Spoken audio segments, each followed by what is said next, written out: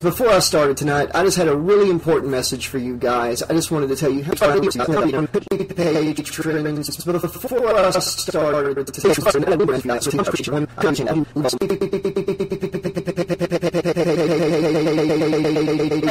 Gremlin, you get out of that. You get out of it right now. No, don't you...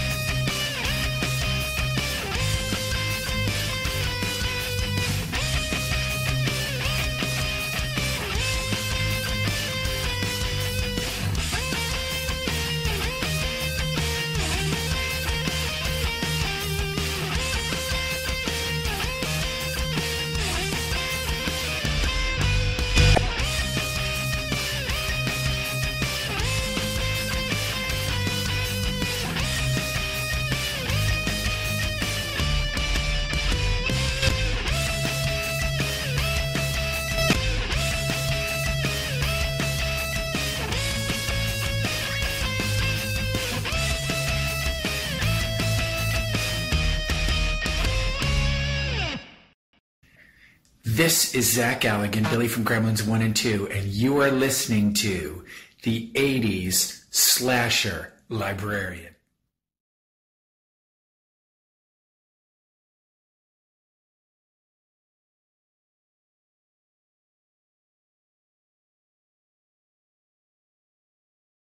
Gremlins The Novelization by George Gipe.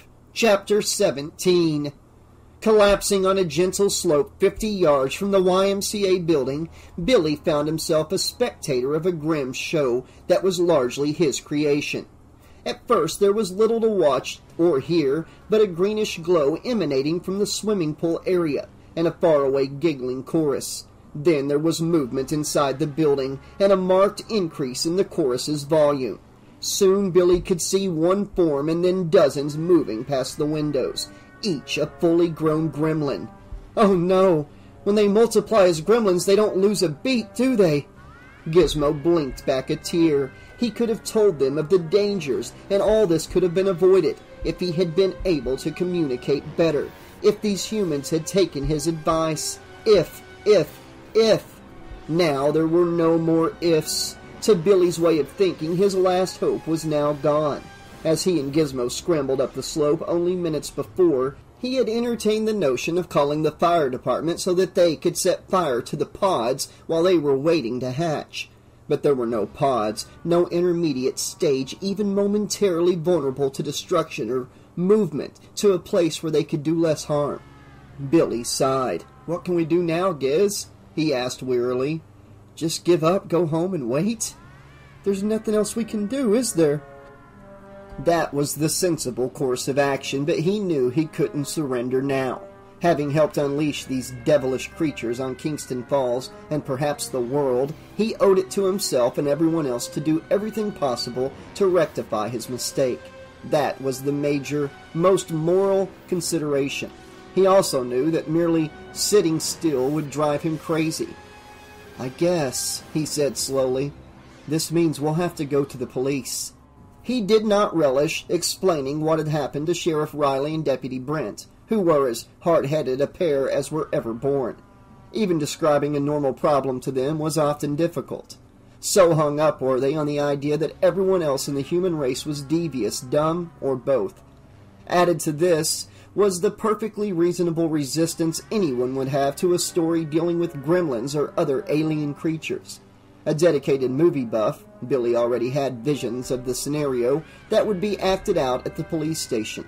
As in so many movies, he would explain what had happened, the police would be skeptical to say the least. Then, to convince them of his story's validity, he would suggest they go to the high school in order to see both Roy Hansen's body and the remains of a dead gremlin. After much prodding, they would accompany him there, and of course both bodies would be missing. Either that or the gremlins would be gone, and the police would have no choice but to arrest Billy on suspicion of murder.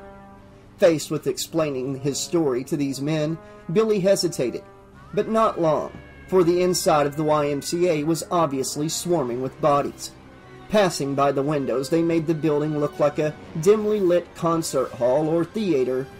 a minute after the night's entertainment had ended. "Let's go, Giz," Billy said finally. "I guess if we're going to stop those guys from taking over the whole town, we'd better tell the cops."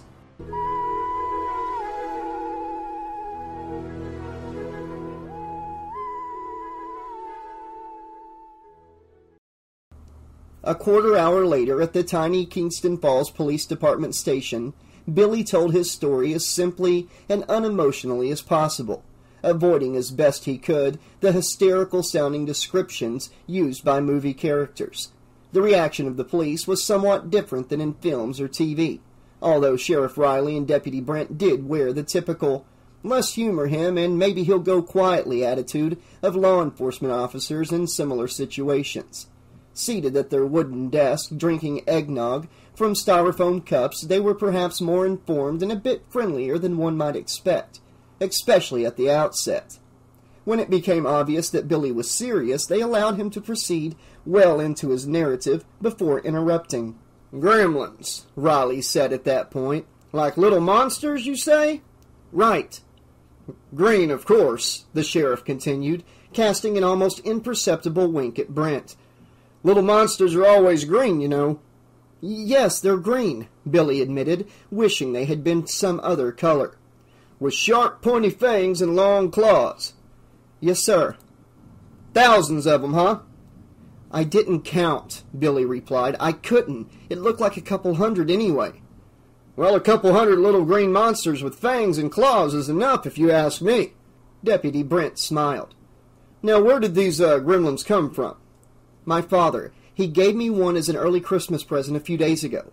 "A present?" Riley grunted. "Your father usually give you vicious monsters for presents?" No, Billy replied, a bit more nervous now. "You see, they aren't vicious at first." "Course not," Brent nodded, his condescension now becoming quite evident. "Matter of fact, they aren't even gremlins when they start out," Billy continued. "Could you dim the lights in here?" "Why? They hurt your eyes?" "No, sir. I've got a mogwai. That's what the gremlin comes from, in this knapsack. But bright light can hurt him, maybe kill him." Brent shot Sheriff Riley a this-is-going-to-be-good look and stifled a yawn. Hoping that a look at Gizmo would convince them that they indeed had alien creatures on their hands, Billy waited, trying not to appear manic. After a moment, Brent took a couple of steps toward the wall switch and killed the overhead lights. Billy opened the knapsack, pulled out Gizmo. The two policemen studied him carefully, but with a lack of the affection and delight expressed by other people. "This is what a mogwai looks like before he becomes a gremlin," Billy explained. "Yeah?" Brent nodded. "I've seen those before. They come from some South Pacific island. Think they're called a Gipe or Gipe or something." "No, sir," Billy corrected. "This is not an ordinary animal that lives on Earth." Brent shook his head. "Maybe that's what the guy in the pet store told you, Pop, but I seen him on television. One of these wildlife shows." Knowing it was futile to argue with Brent, Billy swallowed his protest. "So, this becomes a gremlin, huh?" the deputy said. "Yes, sir. He can, but he doesn't have to." Knowing he was beginning to sound a bit like the typically incoherent, frustrated, and generally discredited movie character, Billy plunged on anyway. "You see, they become gremlins if they eat after midnight." Deputy Brent's cheeks exploded outward as he choked on a slug of his drink. Twin trickles of saffron liquid started to dribble from either end of his mouth. Wiping his lips on his coat sleeve, he turned away, coughing. "Eat after midnight," Sheriff Riley murmured, taking up the line of questioning where Brent had left off before becoming convulsed. "I don't get it." "Maybe he means sundown on Fridays," Brent interrupted, still gagging slightly. "Jewish gremlins." "Let's be serious," Riley said. "I'd really like to get to the bottom of this. Now, he turns into a gremlin if he eats after midnight. Midnight in what time zone? You mean I can take this little critter to the state line where the time zones change, and if he eats on one side of the line, it's okay? But if he eats on the other side, he turns into a monster?" I guess so," Billy stammered. "I'd never thought of it that way." "Oh, and is it the act of his mouth chewing the food or the stomach digesting it?" Brent added quickly, having gotten his esophageal problem settled. You know, that food lays around in your stomach a while. Dismissing him with a wave of his hand, Riley asked, "How much food? One mouthful after midnight? Is that enough to make him crazy?" "I guess." "Wait, suppose he eats at 10 o'clock and gets something stuck between his teeth. Something that comes loose after midnight," Brent interjected. "Does that count as food after midnight if he swallows it?" "Is water food?" Riley added. "Nah," Brent replied. "Water's got no calories. If he eats something with calories, that's what does it." "How about diet drinks?" Riley asked, deadpan. "They got only a couple of calories." "That's all you need," Brent replied. 1 calorie and it's food. "My wife told me about some foods that have minus calories," Riley said. "Like your body uses more energy chewing them up than you get from the food. Things like celery and lettuce and raw carrots." Realizing he was getting nowhere fast, Billy took a step toward the door. Sheriff Riley held up his hand. "Wait a minute," he said. "Where are you going?" "I'm leaving, I guess," Billy said. "I know it sounds crazy, but I didn't make up the rules. We're just trying to find out what's going on," Riley replied evenly, his face betraying very little overt sarcasm. "Like suppose you dropped dead or left that little critter here. If you said he'd grow into 100 gremlins if we fed him after midnight, I'd like to know more. Like, if it's not okay after midnight, when does okay begin? 6 o'clock? Sun up?" "Another thing," Brent added, not waiting for Billy to reply. "How's he do this, multiplication act? Does he need a female or what?" Billy sighed, did not answer. He had decided not to tell these men any more about Gizmo, nor would he tell them about the incident at the high school. Let them think he was a lunatic if that was their pleasure. At least they couldn't lock him up for that. "Listen, I'm sorry I bothered you," Billy said. "I guess I just didn't tell my story right, so I don't blame you if you think I'm crazy. I just dropped in to tell you that you may be getting some reports tonight about vandalism or people being attacked or frightened by little green monsters. Maybe you'll believe those people aren't crazy because of me. At least I hope so. And if nothing happens, that's all right too." Closing the knapsack cover on Gizmo, he started for the door. As he closed it behind him and walked into the dark, cold night, he heard the 2 policemen's voices break first into a smothered chuckle and then uproarious laughter.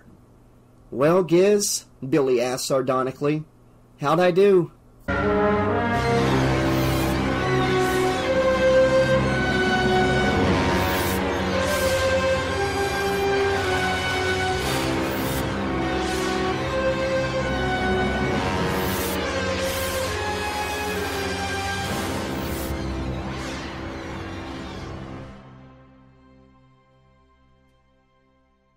The series of bizarre and tragic events that convulsed Kingston Falls began a few minutes later. The first episode, a seemingly isolated mishap, was reported by WKF radio newsman Harmon Ellis at 7:57 p.m. as a local item to fill out the second hour of his evening talk show. Little did he realize at the time that it was but the tip of a catastrophic iceberg that would keep him and his listeners in a frenzy for the rest of the night. "I have here a warning for motorists in the Kingston Falls area. All 4 traffic signals at the intersection of Randolph Road and Route 46 have become jammed with green showing in both directions.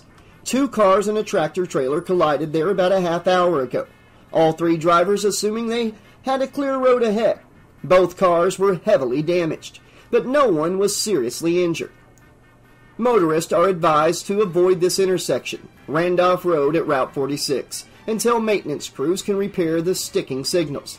Stay tuned to this station and we'll let you know when traffic is moving smoothly again." Remembering that his VW was parked just a couple of blocks from the police station, Billy decided to see if he had gotten a ticket or the car had been towed away during the 3 hours since he had been forced to abandon it. "I won't be surprised," he muttered to Gizmo. "No matter what's happened, it won't shock me, the way the day's turned out." Turning the corner, he received the ultimate shock under the circumstances. Not only was the car where he had left it, there was no ticket on the windshield. And when he got in and turned the ignition key, the motor started with the gentlest, most obliging purr within his memory. "It's a trick," he murmured. "It must be." Making a U-turn, he was soon back on Main Street and heading home, but he had no idea what he should do next or whom to contact. All he could do was hope the gremlins somehow got sidetracked before they could do too much damage. Back again with another announcement. Actually, 3 announcements. That sort of makes me think Kingston Falls is being used as a testing area for pranksters. We now have a traffic signal that is showing red in all 4 directions, and traffic is backed up for half a mile there. It's a mountain road and rolling vista highway. Police are on the way to direct traffic there, so if you're listening to this in a car on one of those thoroughfares, sit back, calm yourself down, and hang on. Just be thankful you're not on Delta Drive near Kermody Street, which is where pedestrians and motorists alike were attacked by about 50 runaway tires. Somehow they'd gotten loose from a nearby tire warehouse outlet store and started rolling down Kermody in one mass. Several cars were dented and one woman suffered abrasions when she jumped out of the way of one tire into a utility pole. That's not all. It's been reported tonight by a non-drinking source that customers entering the Governor's Mall shopping plaza were struck by a rain of brooms from the roof of that facility. No less than 3 dozen at a clip. Security guards at the mall were unable to apprehend the throwers. Anyways, think we're on a gremlin hit list? Probably not. It's more than likely just some last bits of craziness before Christmas. Stay tuned and we'll keep you posted. At the corner near his church, Billy suddenly hit the brakes, sliding sideways and nearly into a snowdrift before coming to a halt. Slamming the car into reverse, he backed up 100 feet so as to be near the familiar figure coming out of the church's side entrance. "Father Bartlett!" Billy called out through the partially rolled down window. The hunched figure passed, edged its way across the icy sidewalk toward the car. "It's me, Billy Peltzer." "Merry Christmas, Billy!"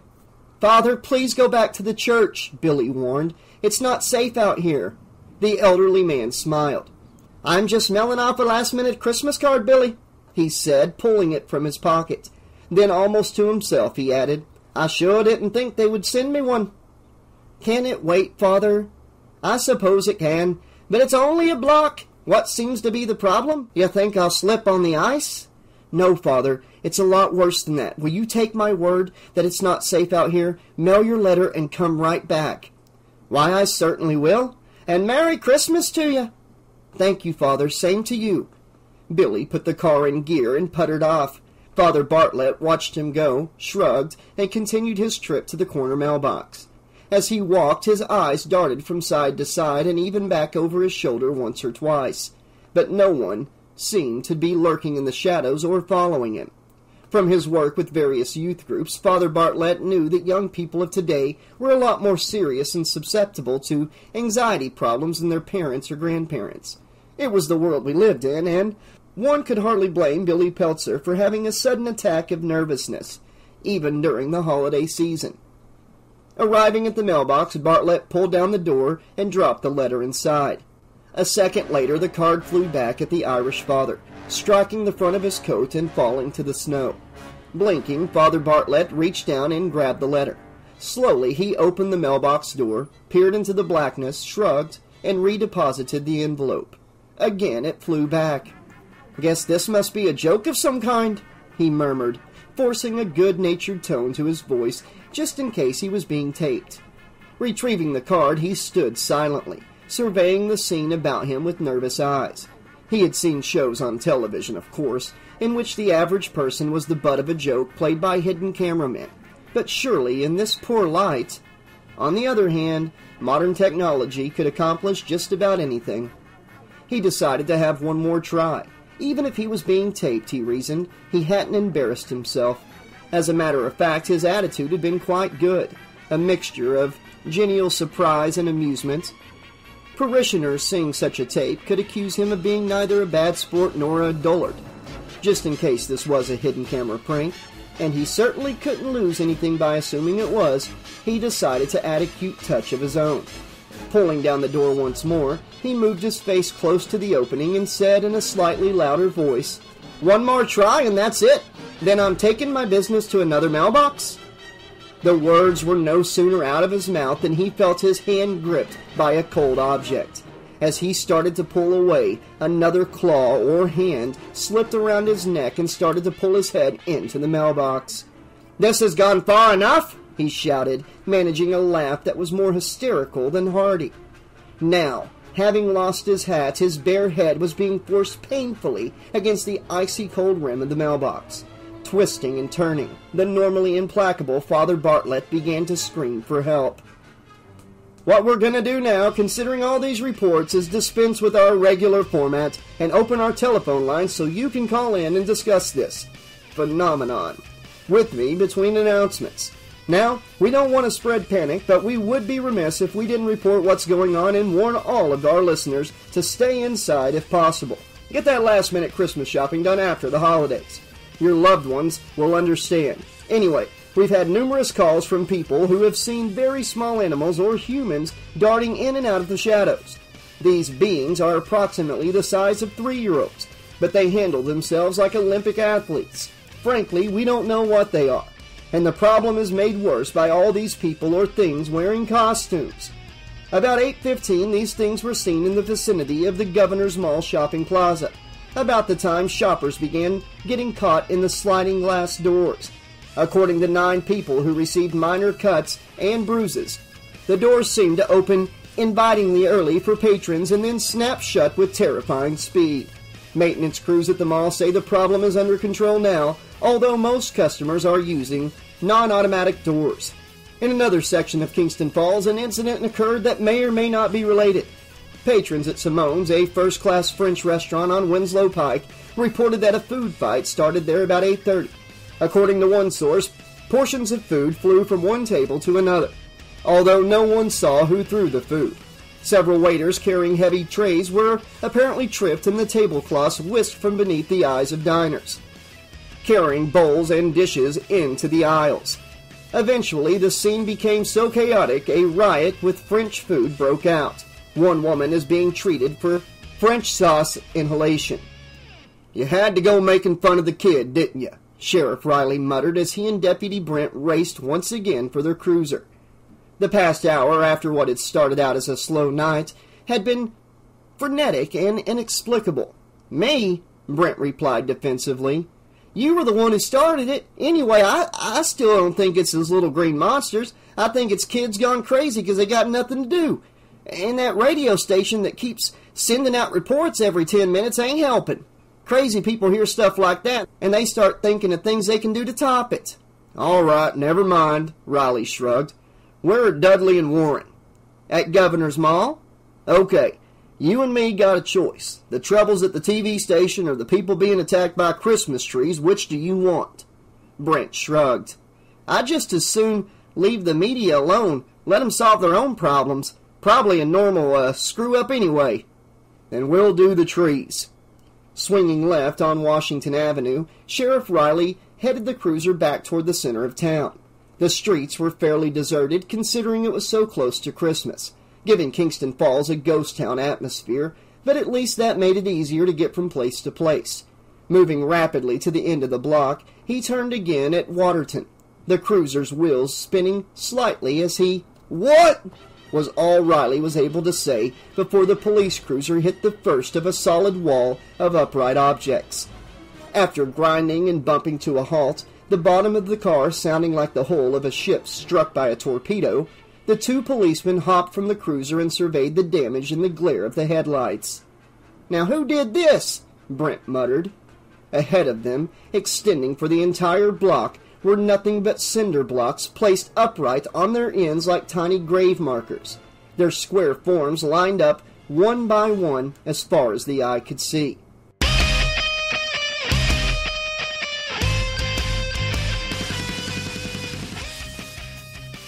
Just in from the Kingston Falls Police Department, motorists are advised to avoid using Waterton Avenue between Washington and Adams. Police say that unknown persons have blockaded the street with concrete cinder blocks apparently taken from Williamson's building supply yard nearby. Another bizarre development occurred just a block away from St. Francis of Assisi Church, where Father Edmund Bartlett was mailing a letter. While doing so, he was pulled into the mailbox past his shoulders by a pair of unseen hands or claws, suffering cuts and bruises in the process. Meanwhile, a neighbor who spotted Father Bartlett trapped in the mailbox called for help, and he was pulled out. When the helpers got a look inside the box, however, they fled. Unfortunately, that's not the last item in this latest list of unusual events taking place this evening. A basketball game between the Tigers and Wells of the Presbyterian Intermediate League had to be canceled this evening when it was discovered that all of the basketballs had been filled with peanut butter. The contest has been rescheduled for January 8th. Yes, okay. Finally, for the moment, we have received word from Channel 10 to the effect that the trouble is not in your set. The station's interference has been caused by unknown problems with the equipment. Did I say Gremlins earlier? It certainly looks that way. Stay tuned. Man on the radio said it was Gremlins, Murray, Mrs. Futterman said, coming back into the living room with a cup of coffee for her husband. Maybe he said it as a joke, Futterman growled, resisting the temptation to kick his television set. They always say it as a joke, but nobody believes it. When fiddling with the dials some more failed to improve his fuzzy TV picture, he leaned back warily. Not again, he muttered. Just when Perry Como was coming on. Him singing Ave Maria again? Mrs. Futterman asked, and then continued. I think you'd be sick of that by now. They play it every Christmas. That's part of Christmas. What did the radio say about the television? Gremlins, Mrs. Futterman repeated. Nobody knows. They probably got a bunch of foreign components, if you ask me. Futterman growled. Same with this darn Sony. I knew we should have got a Zenith. Flipping the dial, he encountered terrible grainy interference on every channel. His cheeks getting redder with every turn, slamming his fist against the side of the set, he beamed with delight momentarily as several stations returned in beautiful color, and then banged it again as the cross-hatching reappeared. That's not just the one channel, he snarled. It's either the set or the antenna. Well, let's not worry about it now, Mrs. Futterman said with a soft smile. Of course I'll worry about it now, he shot back. My favorite Christmas shows are on. Why should I sit here and look at snow inside and snow outside? Suddenly he was on his feet and striding toward the hall closet. His wife merely watched as he started bundling himself up, knowing it was futile to argue against it. Where are you going? She finally asked meekly. I'm gonna check the antenna, he said. Maybe it blew over. Pulling a woolen hat over his head, he went outside to the end of his walkway and looked back toward the roof.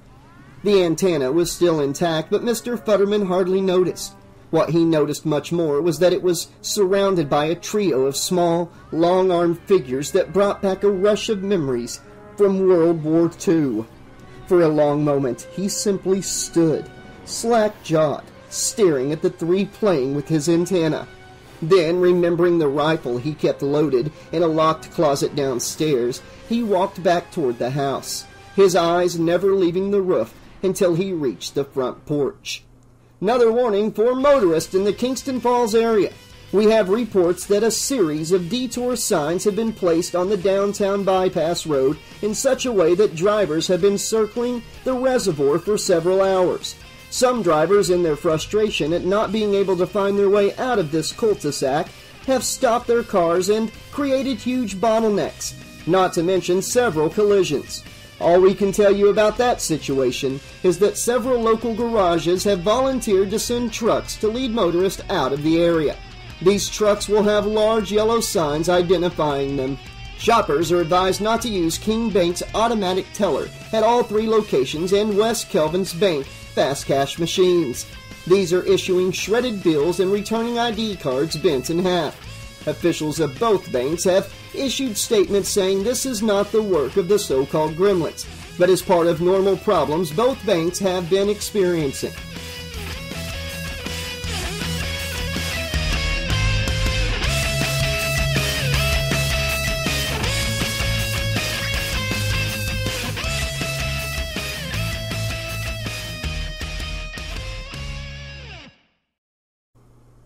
It took a while for Sheriff Riley and Deputy Brent to calm down the trio of women who had been attacked by the vending machines at the Green Bin rest area.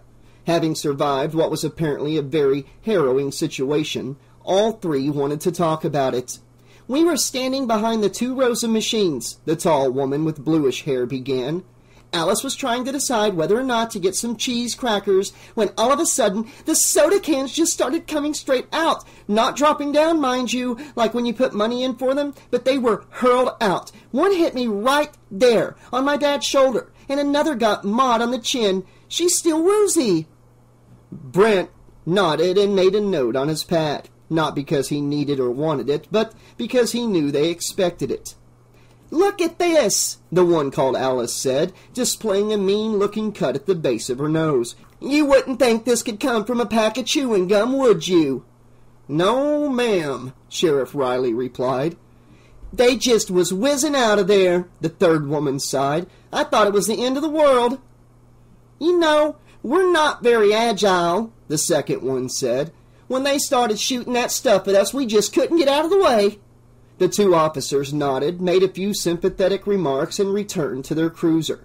As they drove back to Kingston Falls, Sheriff Riley finally stopped muttering to himself long enough to say, "Well, I guess we better talk more with the kid." "The kid?" "Yeah, the one with the funny little animal that turns into gremlins if you feed it after midnight. You got his name, don't you?" "I thought he gave it to you, Sheriff." "You had the complaint sheet, and I saw you write something down after he came in." "Oh, that was just a note to remind myself to call home." "Great." "I think I know who he is, though. He works in the bank. We can find out." "All right. I think maybe we better find out what he knows before we do anything else." Lines are still open. That's 922-7400. And be prepared to hang on a while because our switchboard, very appropriate for this time of year, is lit up like a Christmas tree. Okay, here's our next caller. Go ahead, sir. You're on the air. Yes, my name's Willie Smith, and I've just come from a Howard Johnson's restaurant that spit this terrible stuff in my face." "The restaurant spit at you?"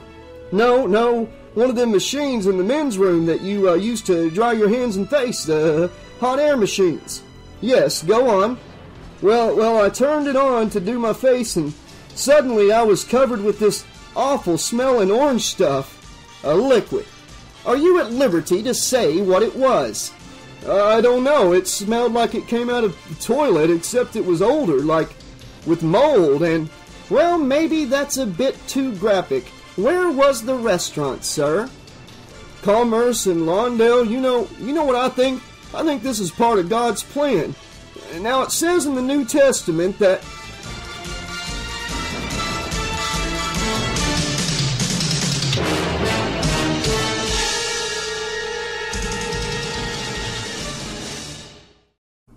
The look on her husband's face told Mrs. Futterman that he was about to embark on a holy crusade. Although a generally volatile man, he never got that steely-eyed, twitching, nerve-in-the-cheek expression, except when somewhat crazed. She had seen it when someone stole the radio from his car, and another time when his favorite football team lost the divisional championship on a bad call by the officials. When he emerged from the basement with his rifle, she knew she had read him correctly. "Murray," she said, taking his arm, "what is it?" "Gremlins," he replied. "On the roof." "What kind of gremlins?" "No time to explain now. You just stay inside." "But if you go out in the street and fire off that rifle, you'll be reported for sure," she protested. "Let go of my arm, Jesse," he ordered. She did so, and he continued on his heavy-footed mission. Outside, he was halfway to the street and had the first gremlin in his sights when he realized that Jesse was right. Firing off a rifle from his front lawn was pretty foolhardy, especially when there was a window in the back of the garage which would provide an even better vantage point. Moving quietly into the garage, he groped his way past the snowplow, which took up all but 6 inches on either side, and pushed the window open. He smiled, for the view of his rooftop was perfect, and from here, the sound of his rifle would be partially muffled. Lining up one of the gremlins, he squeezed off his first shot. The little green demon proved it was neither imaginary nor immortal by falling in a heap and sliding off the roof. Futterman laughed out loud. It felt good to fire the rifle again, to be locked in combat with the enemy. A low chattering sound interrupted his excitement and train of thought. Where was it coming from? The rooftop? Somewhere nearby? There was no time to think about it. If the two other troublemakers near his antenna were to be dealt with, he threw the rifle to his shoulder and fired again. Another gremlin dropped. In his excitement and eagerness to bag his third enemy soldier, Futterman hardly heard the snowplow's engine roar to life.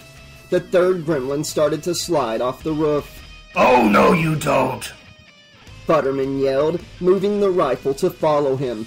In a split second, he had the little target in his sights. Now the snowplow seemed almost to lean forward, its wheels ready to burst from their position, like sprinters from starting blocks. The engine roar became deafening as... "Hot darn!" Futterman cried out. "I got you, you little son of a..." He never completed the phrase. With a mammoth lurch forward, the snowplow tore through the back wall of the garage, taking Futterman with it in a shower of timber and bricks.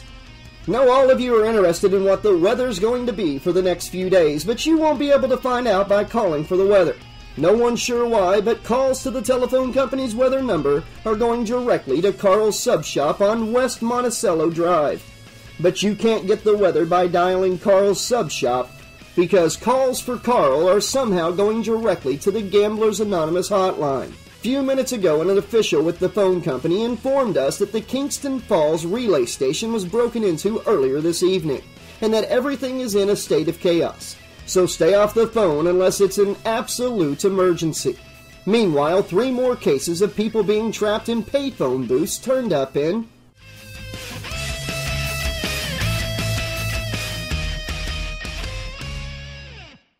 Well, what do you think, Kate? Dory smiled, leaning forward onto the bar. Think it's gremlins? Commies? The end of the world? Or just ordinary screw-ups? The pub was nearly deserted, thanks largely to the rash of strange and frightening incidents taking place in and around Kingston Falls. At first, the early evening customers tended to regard the bizarre events with satirical amusement. But when reports were heard of electrical malfunctions causing fires, a man being electrocuted by his Christmas tree, and other life-threatening situations, even the most hardened scoffer began to think about protecting his loved ones. An even greater exodus from Dory's pub followed reports that in another bar across town, lye, ammonia, aqua regia, and other deadly chemicals had turned up in cocktails. The results was an evening so slow that Dory was seriously considering closing the bar and going home before midnight. It's probably gremlins, Kate replied. That's really what you think? Dory asked, wide-eyed. He had always regarded Kate as a particularly down-to-earth person, incapable of believing in Santa Claus, evil spirits, or other supernatural beings. That's what the guy on the radio thinks it is, she said simply. Dory wondered exactly what had won her over. True, the radio had described incidents involving apparently driverless cars, and more than a few callers had mentioned seeing the little green monsters in the Kingston Falls area. But wasn't it possible that mass hysteria fed by the constant radio reports was taking over? Didn't anyone remember Orson Welles' famous War of the Worlds episode before World War II? Dory didn't actually remember it himself, not having been born yet, but he had read about the panic that had gripped the nation then. Now, hearing Kate's profession of belief in gremlins, he better understood America's abject fear of 1938. If a reasonable young woman such as Kate Barringer could be convinced that little green monsters existed, anyone could. He was about to pursue the topic further with her when he noticed the vanguard of their battalion standing near the front door. Although Dory did not realize it, his pub, with its very subdued indirect lighting, was a magnet for the gremlins, an ideal spot for them to relax after their early evening shenanigans. Darting out of the shadows bordering the main square, they gravitated naturally to this wondrous arena of free food, drink, games, and music. A person's jaw dropping, even several jaws dropping in concert, is not generally considered a measurable sound. Tonight, as Dory and his few customers, one by one, noticed the collection of forms moving slowly through the foyer toward them, their jaws dropping seemed to generate a negative force so powerful and complete not unlike a black hole in space, that it could be felt and heard as clearly as any explosion. The brief moment of paralysis and terrifying silence was immediately followed by a detonation of people, Dory included, toward the side and rear exits. Chairs fell, drinks were dropped or spilled, and bodies stumbled as the gremlins took over the bar as rapidly and thoroughly as if an opening night theater next door had just discharged its patrons. Chattering to each other in broken Mogwai, hopping excitedly as they spotted the game machines and pool tables, the gremlins inundated Dory's pub in less than a minute. Dory was the last person to escape via the rear entrance.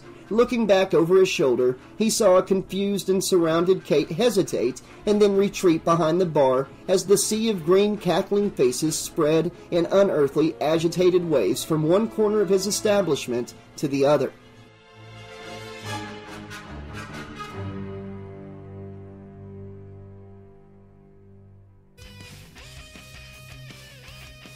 A state of emergency at the Governor's Mall shopping plaza ever since the electronic doors jammed, trapping some 150 people inside the complex. The telephones are still working, however, although one by one the lines are being taken out of service by the same unseen forces that have been terrorizing Kingston Falls since shortly before 8 o'clock this evening. At last reports, eyewitnesses stated that the chaos broke out in the mall when the escalators started moving at terrific speeds, perhaps as fast as 70 or 80 miles an hour. Passengers were spun off like tops and hurled through plate glass windows or into each other. This was followed by all the lights being turned off and the background music being turned up to a deafening volume. We'll keep you posted on the situation at Governor's Mall, as we know many of you in our listening audience have loved ones or friends in that facility. We repeat that so far there have been no fatalities, although many have been injured. Elsewhere in the area, 2 more people have been attacked by Christmas trees.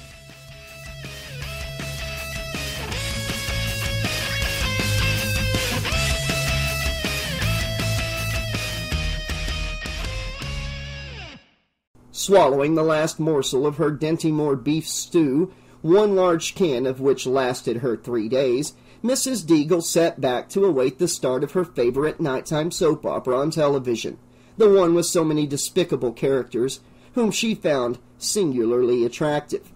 Once again, the doorbell's ringing disrupted her pleasure.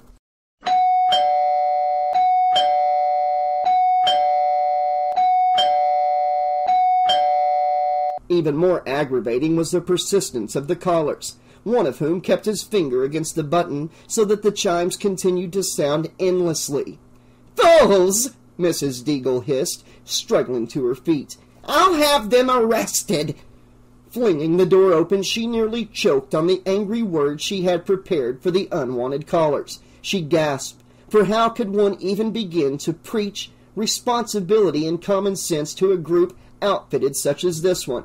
Were they a joke, cooked up by the angry carolers? "What is this?" she finally managed to growl. "A late Halloween prank? Well, I'll thank you to get off my porch and lawn this minute, or I'm calling the police." The group, apparently oblivious to her attitude, began a sing-song mumbo-jumbo that was totally incomprehensible to Mrs. Deagle.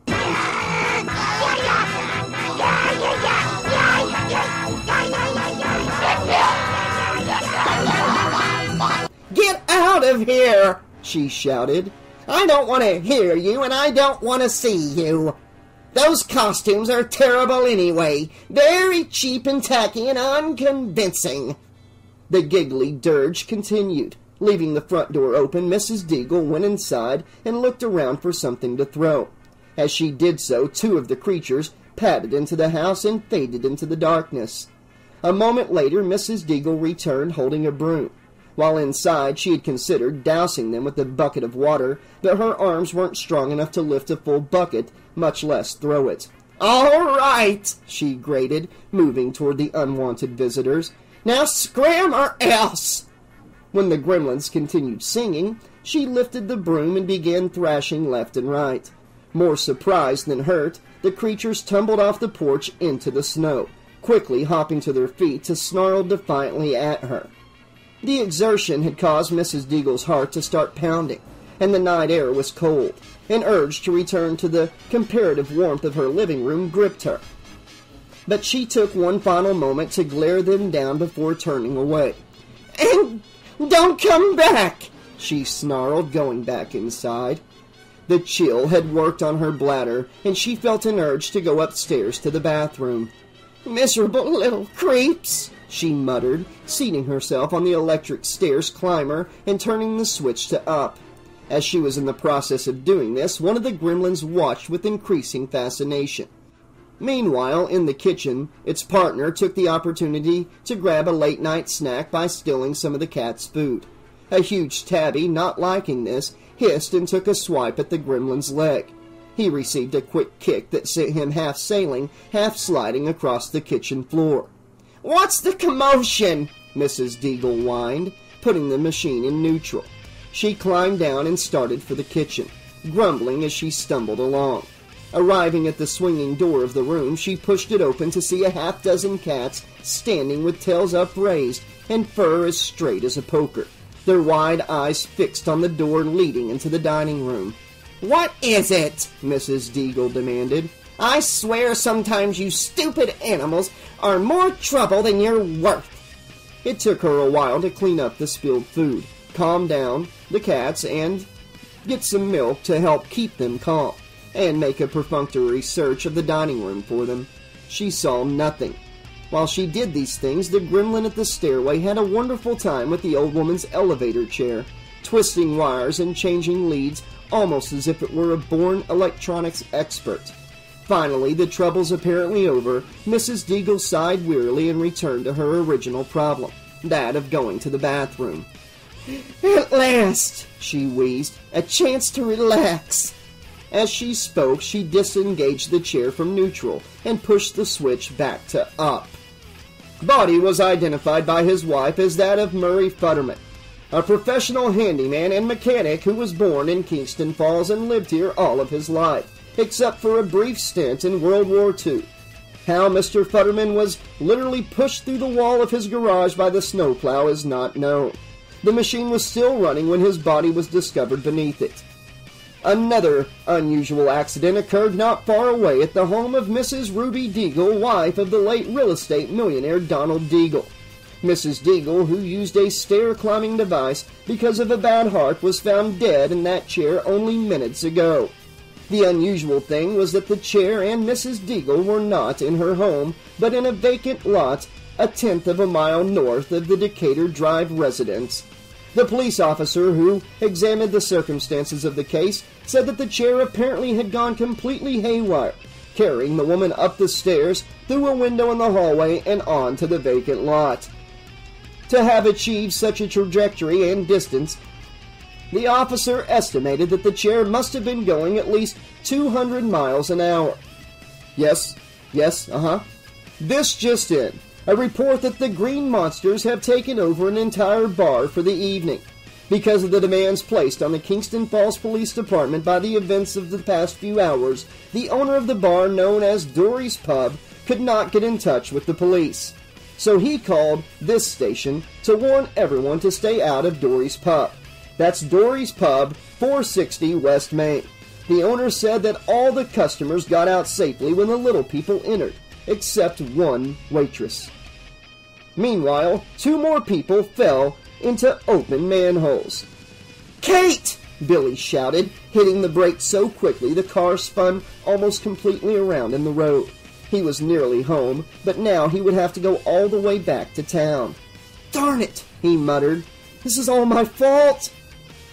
Yes, my name's Damian Phillips, and I have a theory about all this. I have a brother who recently retired from the CIA, and he says the Russians developed a robot that—" "Shut up!" Billy snapped, reaching forward to turn the car radio off.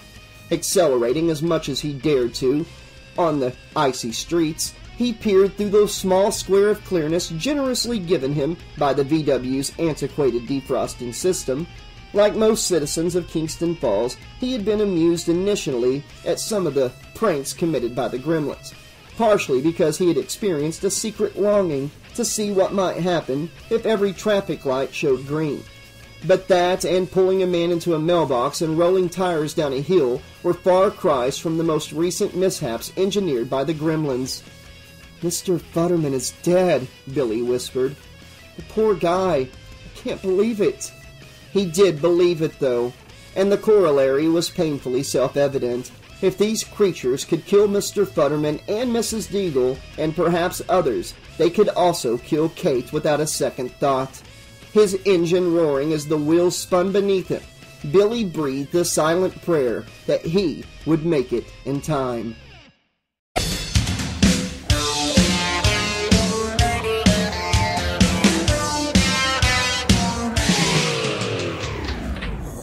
Gizmo.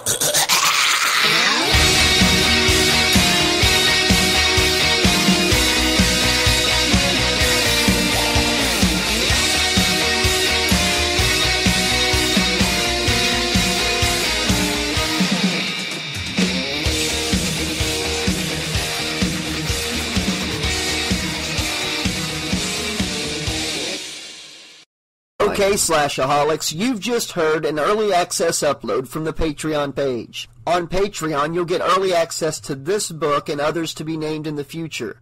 All early access titles on Patreon will have weekly chapter uploads that premiere on Patreon before they premiere on YouTube.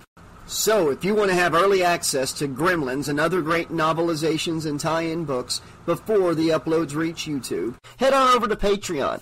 Thank you all so much for listening. Hope you're enjoying this book so far. And as always, pleasant dreams! Be sure to subscribe, click that like button, and click that bell. Also, check out the companion channel, the 80s Slasher Library After Hours, for all the great podcast and original content. Links are in the description below. Check us out on Facebook, Twitter, and Reddit. You can find those links in the description below as well as our merch store and the Patreon page. You can support the channel for as low as $2 per month, get some great stuff like free ebooks, free merch, voice a character in an audiobook narration, and so much more. Tonight's upload is brought to you by our patrons on the Patreon page.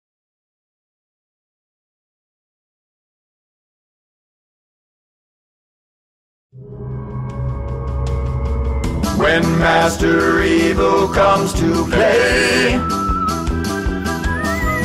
and Mother says that it's okay, Alex and Josh are